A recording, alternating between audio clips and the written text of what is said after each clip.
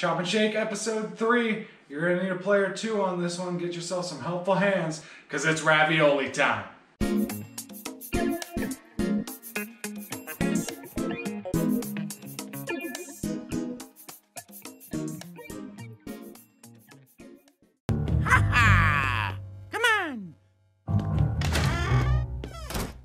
Mario?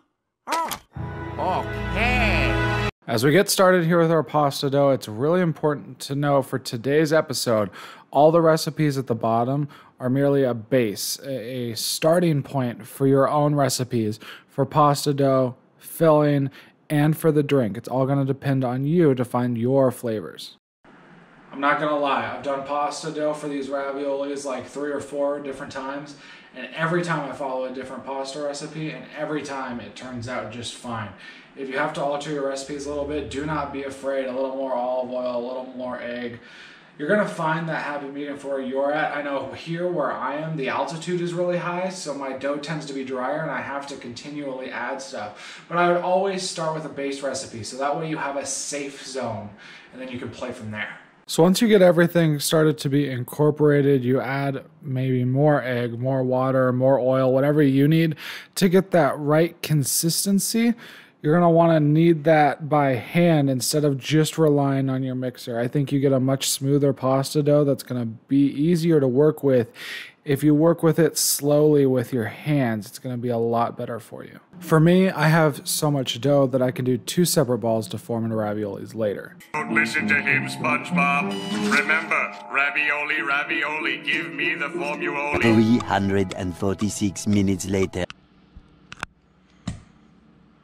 Let's talk filling. A lot of different options can go into play here, but today I wanted to bring you a very basic ravioli filling idea that's really adaptable to a lot of different items in your kitchen. Today, I'm not actually going to go over a sauce. I'm simply going to show you how to make the base ravioli. So all you're going to have to do on your side of things is be creative and create a sauce. Now you could do an Alfredo. I think bacon would pair lovely with the filling that I'm personally using. Or you could do a red sauce like we're going to do today, whether that's out of a jar and you add your own things to spice it up, vegetables, spices, or even a pesto would go lovely with these raviolis as well. So for what we use, it's just ricotta, Parmesan, mozzarella, Asiago, some dried herbs, and an egg. Mix that all up together, a dash of salt and pepper, and you've got a perfect cheese filling for your raviolis that you can throw in any sauce. Alright, so I've let my ravioli dough rest in the fridge for about 5 or 6 hours. I think that gives it enough time to kind of sit, become a little bit more pliable and workable. And now what I'm going to do is split these balls in half, kind of round those out, make them about the same length, if you will, a little bit thicker than paper thin, obviously. And then once they're about the same size, I actually have a little nice contraption here that allows me to make the same size square raviolis that are easy, kind of imprinted. But I know that not everyone has that, so I want to make sure that we kind of cover how to do ravioli by hand without one of these. To do so, I'm going to reference POPSUGAR Foods YouTube channel and their episode with Fabio Viviani on his secrets to making homemade ravioli. Now what you'll notice pretty quickly is that although the shape isn't perfect for his sheets of pasta dough, the thickness is the same, which is really important. And then what he's going to do is just dollop his filling on one sheet of dough, spaced out pretty generously, and then drape the other piece of dough over the top, push the air out, which is really important, and then he'll use a mason jar to cut out the same shape every time so that all the ravioli should be the same, hypothetically, in size. So for my raviolis, I'm going to take this sheet over the floured pan, put it in there, force in my indents, make sure everything's the way I want, make sure I've got my dough thin enough and spaced out enough as well. And as soon as that's all in there, I'm going to take our filling and we're going to fill up each and every individual dimple in there with about the same amount of filling. I will say if you do these by hand, you might want to use a tablespoon or something to make sure you get the same amount every time. It just kind of helps your raviolis come out in a more clean and organized way. So once you get that all done, you're going to take some water and put it on the dough where you want the seams to be. That's going to help the pasta kind of realign and become one piece around your filling. And then for me, I'll take a dough roller and force each individual seam with this pan. But for you, as I mentioned earlier in the video from POPSUGAR Food, you could just take a mason jar to cut them individually on your countertop if you were choosing to do it that way. So that way it's all individually sized the same way. Now, if we look at the history of ravioli, many people often immediately think of Italy. And while in the bulk for this particular way that it's performed and executed, yes, that's correct. It's also important to understand that filling pasta and that general idea originated from China. It was actually brought to Italy from Marco Polo back in 1295.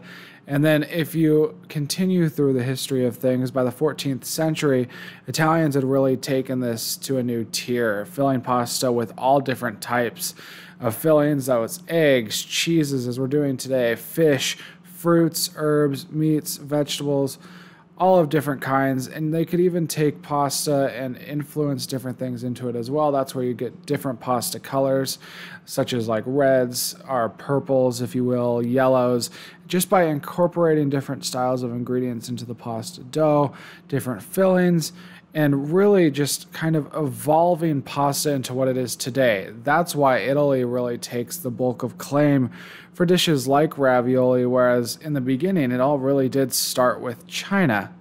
As you see now, I'm just going to take out each individual ravioli, make sure everything's intact, nothing's leaking, all the pasta is sealed, and sort them out onto a baking sheet so that they can freeze for extra storage on that sheet. So since I'm giving you guys a really starchy sort of entree, I'm going to give you a really refreshing drink, and we're going to base it on gin this time around, and it's just a classic twist on a gin and tonic. If we look back at the basic drink that is a gin and tonic, we really have to understand gin. Back in London around the 1720s, gin and other botanicals became popular as people believed they held certain medicinal properties. In turn, nearly everyone was making their own gins at home during this time. Now, if you fast forward a bit to a different issue, quinine was being extracted from bark and was being used as a deterrent for malaria. People would often add this to water and sugar, making what has eventually evolved into tonic water. Now, combining these two things became wildly popular, as was widely received as a medical drink. Now, while instead of using tonic water today, I'll just top off with sparkling water, it's important to have our roots in place as to not lose sight of the gin flavor palette.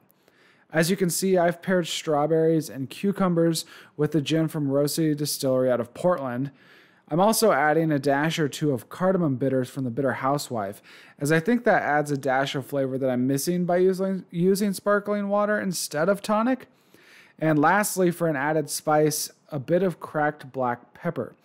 Now make sure to muddle your strawberries and cucumbers and muddle them good. Add everything except your bubbles into your shaker and shake it very well. Now strain this, pour it over the rocks, and add your choice of tonic or substitute as I've mentioned earlier.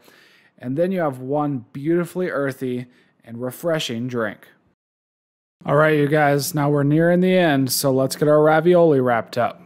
So we've got our water boiling. It's time to eat. So let's take our raw ravioli and toss it in there. In the meantime, I mentioned earlier you can take that ravioli and freeze it, save it for later. That's exactly what I'm going to do. I'm going to throw it into that freezer on a baking sheet and let it freeze overnight. In the morning, I'll put it in a Ziploc bag, and they'll cook in honestly 5 to 10 minutes, more like 5, in boiling water, and you can serve it at any time. But for now, with my raw ravioli, they've been in the boiling water. As soon as they're floating, that's when they're done. You're going to pull those off, put them in a bowl, add your sauce. As I mentioned before, no sauce recipe for me today, just whatever you want. Put that next to your drink, and you've got dinner.